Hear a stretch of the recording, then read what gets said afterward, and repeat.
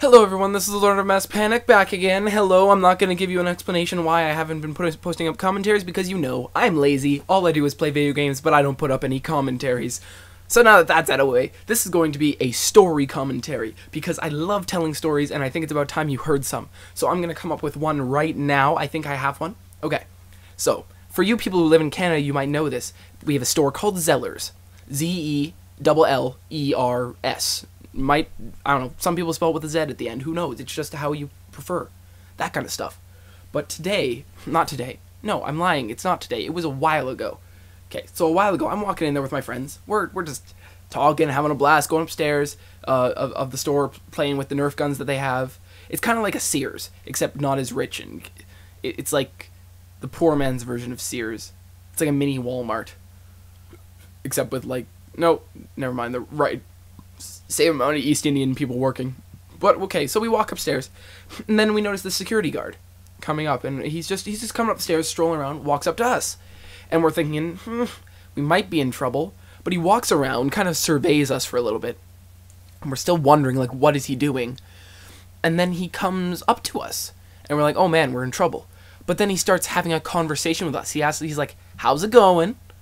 And we're like, it's okay. Yeah, what you up to? Oh, we're just walking around having fun. How are you? Good. You work the night shift? Yeah, I work the night shift.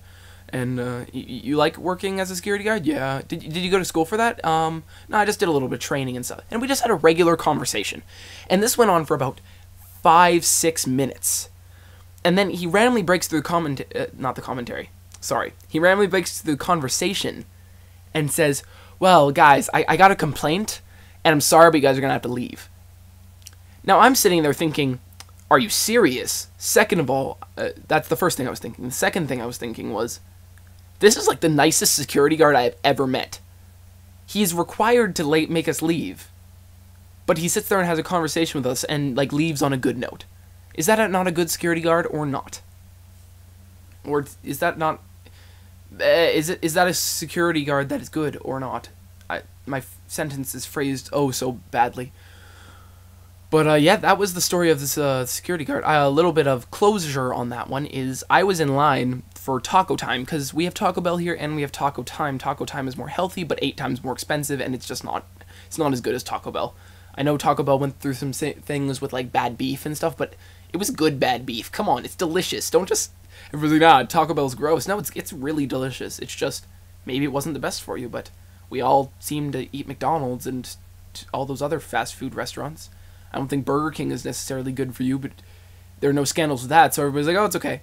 If it wasn't reported. Oh, off of my fast food rant. So I'm sitting in line at Taco Time, and the security guard comes up, and he's in line at Taco Time. And I turn around and think, hey, I'm going to talk to this guy. And I say, hey, how's it going? He's like, it's going pretty good. And we had a conversation, and I was with my mom. And my mom turns around afterwards as he's ordering his food and we're waiting for ours. And she's like, do you know him? And I'm like, yeah, I know him. He's a security guard. How do you know him? Well, he kicked us out of Zellers like last week. And that was an MSN notification. Does anyone notice that? Bleh. But yeah, and I was like, he kicked me out of Zellers though a few weeks ago. And apparently I'd failed to tell my mom this. And she was like freaking out, thinking I was like a fugitive or something. I am not a fugitive. I am a very good kid. Just happened that we were kind of loud. So yeah, she's like, I don't know whether to trust you in public, and there was a bit of a rant with that, but that's completely besides the point. The point is, this security guard was really, really nice.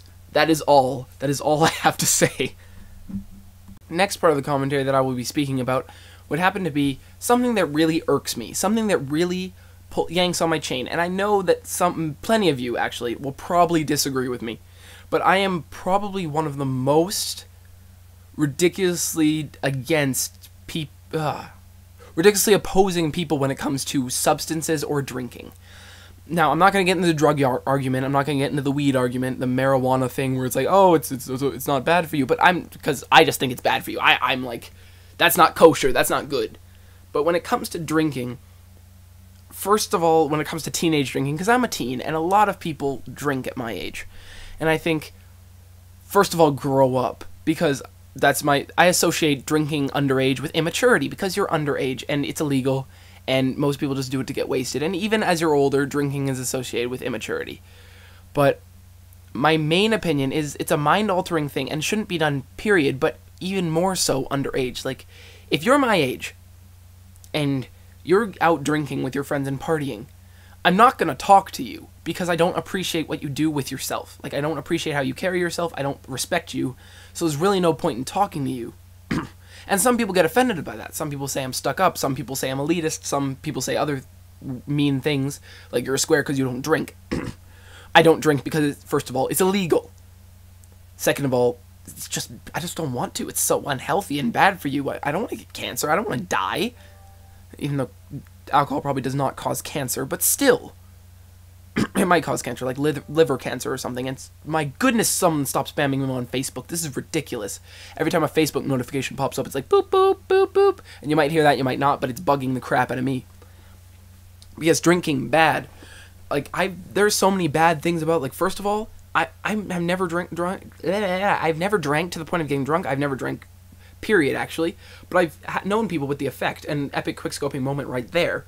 But I get, like, drunk text messages from people, drunk phone calls from people, drunk a bunch of stuff from people where it's just, stop?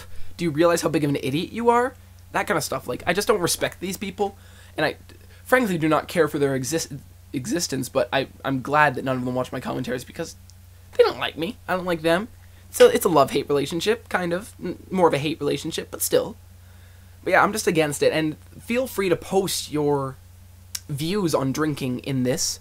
Views on drinking, views on substance abuse, views on extremes and in-extremes of it, views on unicorns versus dinosaurs, anything, really. But as long as it pertains to drinking, not really unicorns or dinosaurs, sorry. Even though dinosaurs beat unicorns day, just thought I'd let you know. But I'm just saying, yeah, just post your thoughts on drinking and why, first of all, why you like it or why you don't like it, why I should like it or why I shouldn't like it. Just post your views on it, morally and immorally, whichever. Just phrase it well, or else I'm probably just going to ignore you. But yeah, thoughts on drinking. And third point in this thing. So we went from a story, I don't know, a rather amusing anecdote, to a view on drinking. Third of all, we're going to go to motivation for me to continue to do these commentaries, because as you can see, I'm not motivated enough to do it often. It's been like 2 or 3 weeks since I did my last one. Maybe even longer, I don't even keep track. But here's an idea. Are you listening? Say it louder if you're listening. If you're listening, let me know. Okay, no one's listening. But what I'm saying is, you should take any topic you can possibly think of. Dinosaurs, unicorns, rainbows, flowers, poop. I don't care. Take it, put it in the comments. Put it in the comments. It doesn't even matter. You can put your own separate comment with it, but put it in the comments, and I will turn that into a 30 to 45 second rap that I will put into the intro of the intro or the end. You decide. I don't even care. I'll decide later. But the intro or the end of the next video. And because I love to rap and I love to make commentaries, but right now I'm not motivated to do either. But I will make like a 12 to 16 bar rap about that specific topic, and I will put your YouTube name in the corner of the video or in an annotation or something like that, telling people how awesome you are. You create a topic that I actually enjoyed. But it won't be like biased, like I won't pick things that are just really, really specific and things that I feel comfortable rapping about. I will go out of my box and I will be really, really awesome with it, and it should be fun. So yeah, that's the end of the game. I went 30 and 10, nothing extravagant, because I haven't played first-person shooters for like 2 weeks, so I'm kind of rusty, but I'm gonna go back to playing Oblivion. And yeah, I'll see you. Comment, rap topic, go. I'm out. Bye.